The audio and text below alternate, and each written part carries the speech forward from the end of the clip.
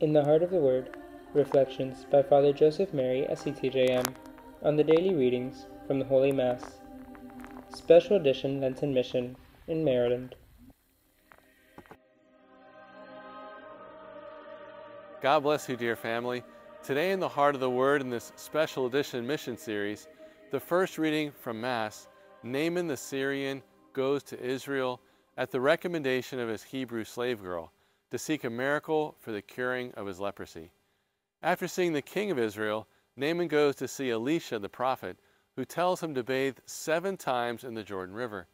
Naaman is insulted, since there are physically far more magnificent rivers in Syria. His servants then appeal to him, saying that he should not discount what God asked through the prophet, just because it is not unusually difficult. Naaman changes his mind, goes to the Jordan River, and bathes 7 times in obedience to the word of the prophet, and he is cured. For Lent, the Church has directed us to perform 3 penitential acts: to pray, to fast, and to give alms. How are we doing? Should we seek to pray more regularly, especially with the heart? Do we actually fast? And have we given alms in a sacrificial manner for those that are in need? These 3 penitential acts go together, and they define our Lenten path.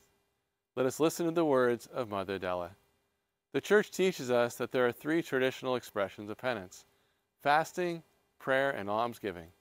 They remind us that conversion includes all the aspects of our life.